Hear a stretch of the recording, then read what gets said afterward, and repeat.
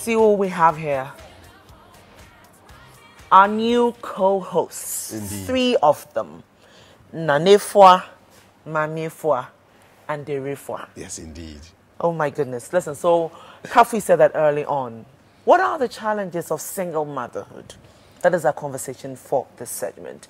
And we've been joined by a young lady, a mother of these beautiful, cutie, pretty triplets, all girls. And she's here to share her story, everything about motherhood, in fact, single motherhood, and how far the journey has been for her. So let me introduce you to GhOne Wilson. She is a fashion designer as well. GhOne. Hey, GhOne, how are you doing? I'm good, and you? We're great. I mean, I love the coordination. The pinks. Oh, it's that's almost so as if we knew you guys were going to be wearing pink and purple, and you're all on point. Yeah. Hey, buddy. So these are your darlings. Yeah. Yes. You're my angels. It must be a handful. I mean, handling 3 princesses like this. Yeah. How old are they? There will be 3 this month, and then 3 Okay. in this month, 31st, the yeah. month of May. 31st. Wow. Fantastic. So, Look. what's the story? Yes. Phew. The story began like I found out I was pregnant, and I think 3 months time I took the first scan, and then I got to know they were 3. Actually, since I was young, I've been crazy about multiple babies, and my father too was a twin, so I used to brag about it that I'll have multiple babies. Okay. So when I found out, actually before going for the scan, I wasn't expecting to be told it was 1 baby I was carrying. You knew at least 2. I just knew it wasn't 1. Okay. Yeah. Yeah, so when I found out there were 3 too, throughout the night I was like, God, there should have been 4. Hey, you want to Oh, go? Yes, Wow. yes. Wow. Yes. There Really? should have been 4. So from around 15 weeks, then I got to know I was going to do everything by myself without the support of anyone, Why? Why? because the father wasn't around.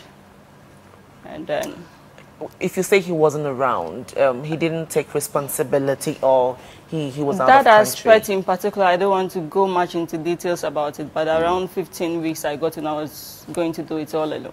He said he wasn't interested. That's what he said.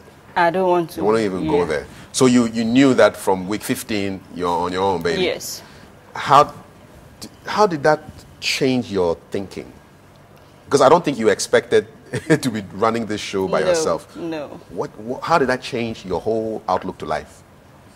It did change my life a lot, because all I had to depend on was my work, and I couldn't work. I couldn't even sit. Like, the early stages of the pregnancy, I couldn't do anything. Even after taking in water, I have to lie down. It was that bad, and vomiting blood, and like it was really Difficult serious. pregnancy? Yeah. Yes, I couldn't work throughout the pregnancy. So And you were still a fashion designer then? I was. So what People were calling me for a job, but I couldn't do it. Even though I needed the money badly, but I just couldn't work. You couldn't You draw, find the nothing? strength to do it. Actually, I'm not a good sketcher. I can't sketch. You know, some of the designers, there are some people who sketch, but they can't sew. And some people too, they can sew, but they can't sketch. Yeah, So you me, do- unfortunately, I don't sketch. So you sew. So, yeah. So, Yes. So what? That changed your whole. yeah, I had to be begging around to feed myself and to buy medication and stuff. Tell us more about it. If you say begging around, Yeah, what happened to calling family? on Where are your parents, first of all? They Any are siblings? My father passed away after having them, actually, but he was an old man. He passed away when he was 88. 88. Okay. Yes, and I'm his firstborn, so Wow.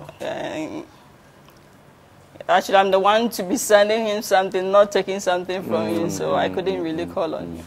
And not that he had any, he wouldn't give me.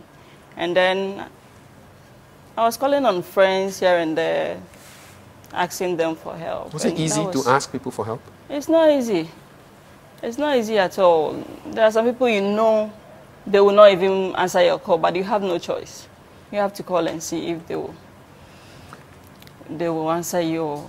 So fast forward, thankfully you went through 40 weeks, and then It was 36 you weeks. did 36. Okay, and then these lovely ones came up. Yeah. And then what happened? Was it a CS? It was by CS, and the CS itself, like CS, after a few hours, you'll be taken back to the ward. I went to the theater on Friday. When I opened my eyes, it was on Sunday. Wow. Yes. I had, after the CS, I had complication. I went for 2 extra more operation within 48 hours. Wow. And I wasn't even aware of the second one. When I opened my eyes on Sunday morning, very early on Sunday morning, the pain that I was in, then they realized they had to take me back to the theater. So at that time, I thought I was having the second operation. Not only that was the third one. I wasn't aware of the second one. Wow. So, you know, I spent 5 days in the ICU, and I spent 1 month in total at the hospital. Actually, I want to take this opportunity to thank Dr. Karim, Dr. Bonsafo of Kolebu Teaching Hospital. So, I was going to ask, so and what? Dr. Nabia of Lighthouse Clinic. Okay. So how was the funding done? Is that the reason why you were thanking these doctors? How did you find money to pay for all of this? A neighbor of mine helped, and a few church members also came to visit me at the hospital, and they like support here and there. Then you put it together and Wow. add up. And the babies came. Yes. Describe the day you saw your babies.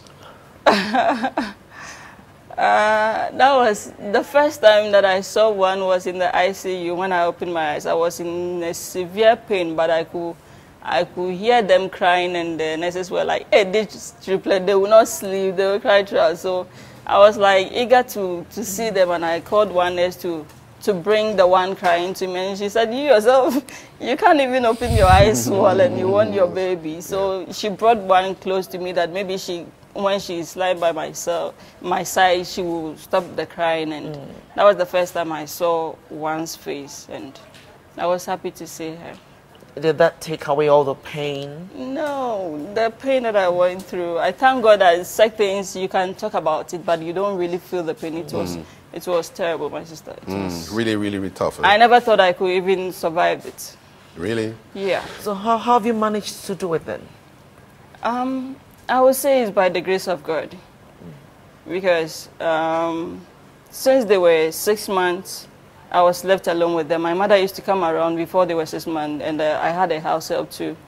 After the house help left, that was when they were 5 months, and my mother left around when they were 6. The idea was for her to go back to her hometown, and she'll bring someone to come and help me, but she searched and she couldn't find anyone.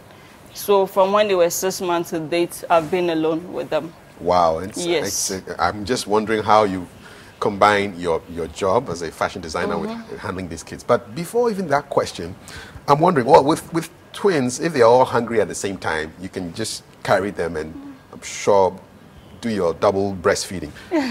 If all 3 of them are hungry, what happens? The thing is, with multiple babies, even when they are 2, you are allowed to add the formula. You don't go straightly by the breast milk. So the formula helped. Okay. Just that it was a heavy cost on me, but it helped. I think your question was if indeed they were all kind of, hungry and you had to feed them, and since you were alone, Okay. how did you do it? that? I remember in the hospital, I wasn't allowed to have any visitor around me in the night. So, and they were not sleeping at night too. And my legs were so swollen that even when they are sleeping, I can't sleep on the bed myself. I'll have to get an assistant to carry my legs on the bed before. So when they are crying, I'll just put them on the bed on their sides, 2 of them, and I'll be feeding them with a bottle. Whilst one is crying, but I have no choice. I have to feed the 2, and after that, I'll feed the 3rd one. How do you do this? I mean, they are so well behaved, very ladylike, just cool and calm. Is there something you're doing right that we can all learn from? Please, especially me. My son is their age, and if he was here, the whole place would have been turned upside down. Trust me. The thing is that children come into our lives without them knowing anything. Indeed. If you don't help in directing them where they should go, they will direct you where you should go. So you have to be firm on your grounds and be disciplined. That one you don't have to. So how are you firm, and how do you? Like if you are discipline them? touching this and I don't want you to touch it, I have to ensure that you don't touch it. In what way? Like, What is it? stop, don't touch it. I will insist. I won't just say don't touch it and be doing something else. I Do you will spank? ensure. Not often, not often. But Every they now and can then touch you it and I'll say stop. They will not take it serious, but they know the sound that means they should really stop. From the tone of your voice. Yes. Okay. I look. Not to scream on Sometime- them or anything, but they know when I mean they should really stop. Indeed, I get that part. Mm-hmm. But I remember initially my son didn't used to, be like that as Mm-hmm. well. And I remember when I spoke with the pediatrician, he was like, listen, if he doesn't behave the way he's behaving, you think he's not normal. In Ghana we say terrible too. In the US they say terrific too. This is a stage where you expect them to do, all the running around, touching stuff. They want to know, what is it? Why does mommy not want me to go there? Why does daddy not want me to touch that? Yeah, so I'm you thinking start. you're blessed. Amen. You start before they get to this stage. You don't wait till this stage before you insist that you don't have to touch this or that. So very early. Oh. Yes, very early. Listen, before I came in, I was asking you, how you can tell them apart. They look really identical to me. And much. So this is Nanefua, Yes. Mamefua, And Erefua. Erefua. What kind of personalities do they have? They all look very calm, but is one like, say, a boss? And one The is boss is the last one, Irefua. This is the boss, huh? Okay, how does she boss her sisters around? She's our boss, actually. do I've you wanna taught see them, that? like, when they offend themselves, the person who offends the sister should say sorry. Okay. And when I'm not in their room, Irefua will insist that the person who offends the sister should say sorry. She will say it. Say Yes, say sorry. She will insist. So she's You- the I will- enforcer. Yes. Okay, the middle one is Mamefua. Yes, Mami. What kind of personality has she got? Mami is kind of calm a bit, and Nanefua is a little like Irefua. Okay. Yeah. All right. Do they Interesting get personalities. angry? No, it's Irefua. The boss. Yes. Okay. All right. What gets her to be angry? Almost everything. That's how she is. She gets frustrated by everything. Yeah. Do you deal with Like- tantrums? I don't want to do this. I don't want to eat. I don't want to. No. You don't get that? No. Is this something you're It's- feeding them or not it's- feeding them? It's not allowed. No, but Like, I heard that sugary drinks sometimes can make Gets them kids hyper. hyperactive, and this literature. I to- don't, they've never me see, taken put your candy leg down. before. If I- They've- never they taken don't take, candy? No, never, not even once. No candy. No. No sweets. No toffees. No. Okay. And they've taken soda just once. They couldn't even take it well because that was their first They're time. not used to it. Yes. So no soft drinks, no candy. No. So what do they feed on?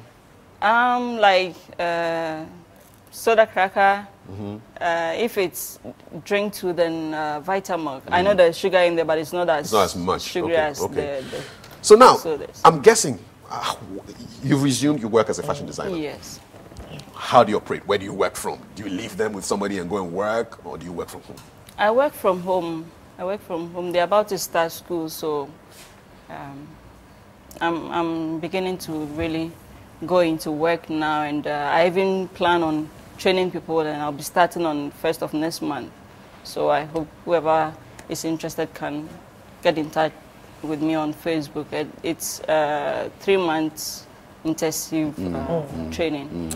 I know you're so bent on giving them the best. Yes. Are we raising enough money from what you do now to give them that kind of quality care that you're looking for? I would say no, but I try my best for them. So they're in school, I suppose. Not yet. Not They're yet. About to go to school. Do you sometimes wonder whether they will be missing a father figure? Do you think about that? No. I know that will help them, but since they don't have that, I can't force it. But I know for sure they are happy. But maybe one day the boss will come and say, "Look, mommy, we want to see daddy." What would be your response? But if you are happy, why would you? No, it's a natural thing. They may go to school and see that, Children- people, fathers and mothers are coming to pick up their friends, and they may start asking questions, because this whole school thing may open a whole new way of life for them. Have you thought about Yeah. that Yeah, possibility? you cross that bridge when you get there. So. Okay. All right. Well, I guess if you just joined us, you're loving us. We've been joined by three beautiful co-hosts, very pretty. And their mother is here, GhOne Wilson. She's a fashion designer, a single mother, and she's sharing with us her story of exactly how she's doing it, how she's trying to overcome the challenges to give these future leaders, you never know, one of them might become the first president of our country, how she can give them the best, of care. So, GhOne, let's look at, should they now begin school? Should they now begin school? And all of these challenges that we're talking about come up. How would you deal with it? And by this, I'm looking at some single mother out there who finds themselves in your position. What would be your advice to them? Definitely, you may have a male cousin or a friend that you can really call on to play that role in their lives. It still will not be the same. Yeah, but what will you do? It's something you wish your kids have, but you don't have it, so what will you do? It's not as if their father is like no more. I think the question that Kafi asks, and even if it doesn't happen around this time, as they grow, and we've seen, anyway, this I'm young and I'm hoping to meet someone. Then and then you would probably introduce that person as that. Okay, so that chapter in your life is closed. It's not even going there. Yeah. But has he reached out to you, by the way? Since you gave birth and you've been looking after the children, has he made any moves to say, hey, hi, I heard, how are you doing? Things like that? No. At all? Okay, we'll leave it there. I'm just curious now. I'm wondering whether you have to think in threes every time you're buying shoes and socks. And, so it's always threes? Yes. Okay. And how do they sleep? In their own room, or they're with you on the big bed? They are with me. Oh, okay. Yeah. All right. There's one big bed, all of you. Yes, and even Erefua will not sleep without me. She has to be by my side or on top of me. Okay, so she's the last one. Yes. So that's probably like your senior prefect. Keep the others in check.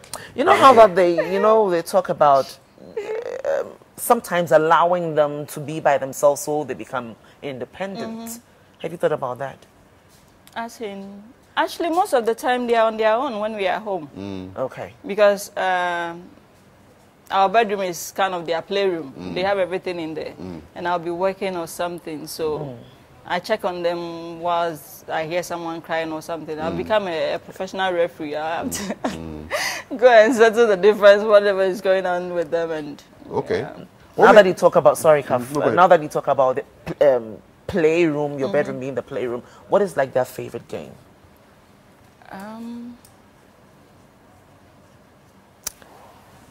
Ira? Yeah. Ira, what's your favorite game? What's your favorite game? She's more interested in the studio, I know, right? and the giraffe Just looking at the moving giraffe all around moving the place. So listen, in terms of support, like family, or do you get that? No. Family not excited about this? But how does society treat single mothers, especially one with so many little kids about? I mean, for me, my case has been I have some family members or friends or people that are rich enough to support me, but I don't know whether it's enviness or jealousy or whatever. Like, some of them are my relatives, not even a text message to ask how you guys are doing, and when you call on them they will just not mind it. Have you cut them off? Not really, but the point is, if I come to you, what will you be able to do for me? And you know my situation, so if I'll be calling you just to check up on you and you can't do that for me, or to say I'll send you 1 CD every month to support you with, then what's the point? Yeah, so. Do you regret being a single mother? No way. No way. I don't regret at all. If for their well-being I will be a single mother for the rest of my life, I don't really care. All I want is for them to be happy. So apart from what you do now, what is the plan? Is there a bigger picture? Yeah, the bigger picture is to go more into training people now. Okay, you mentioned that. Set up a school or something. Yes. All right. Because I know there are some single mothers who are home, but the kids are in school now, but they don't really have any meaningful job, or the job that they are doing, they are not really like time factor and all that. So this one is 3 months, and it's very intensive. After the 3 months, you'll be able to cut and to sew on your own, and I think that will help you in every corner that you have, because if not for my job that I do, I don't think I would have survived. So you definitely call for young women to be independent? Of course, of course, because my work has really helped me a lot. Okay, all right. I want you to briefly tell us what should be the role of that single mother in bringing up children like this? The role should be that it's not anyone's. I don't think anyone will step out to wish that she wants to be a single mother, but it has happened to you. What will you do? You, the mother, you have to try your best to call on God to give you the strength to be there for your children. All right. At all costs. Okay. At all costs. That's it. Yeah. And but the future's bright? Of course. Future's bright. GhOne Wilson with Nanefwa. Nanefwa. Mamefwa. And Erefwa the boss. Thank you very much and all the best. Thank you. Enjoy the story. And young ladies, can you say bye-bye to the uncle there? Can you say bye-bye? Bye-bye. Say bye-bye. Say bye-bye. Mommy, say bye-bye. Say bye-bye. Look into this one. Say bye-bye. Okay, so coming up next is, these are ladies, man. Serious ladies. Well, in 60 seconds, and then NX with AJ. What so sweet pretty. ladies. So pretty. Okay, bye. Oh.